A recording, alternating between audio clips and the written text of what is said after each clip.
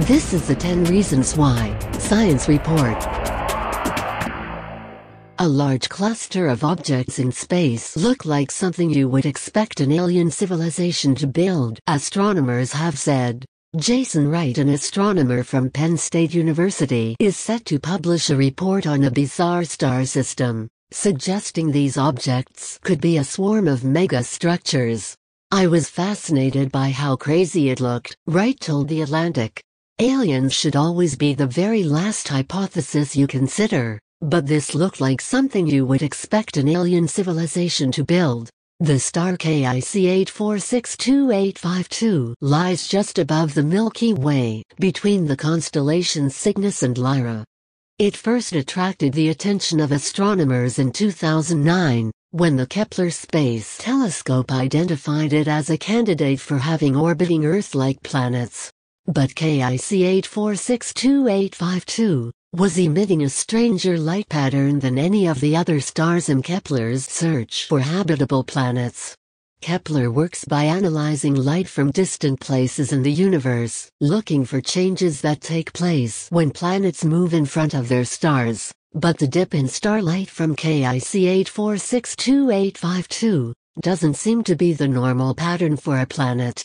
Tabitha Boyagine, a postdoc at Yale, told The Atlantic, "We had never seen anything like this star. It was really weird. We thought it might be bad data, or movement on the spacecraft, but everything checked out." In 2011, the star was flagged again by several members of Kepler's Planet Hunters team, a group of citizen scientists tasked with analyzing the data from the 150,000 stars Kepler was watching.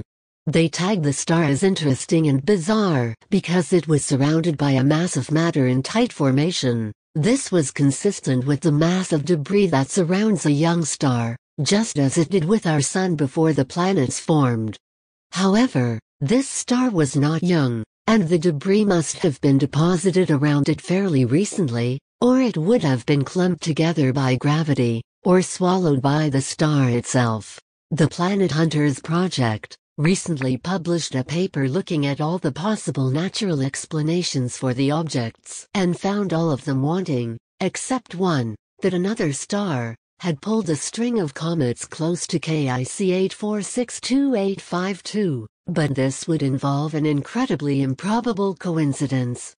That's when Wright, the astronomer from Penn State University, and his colleague Andrew Siemione, the director of SETI, the Search for Extraterrestrial Intelligence, got involved.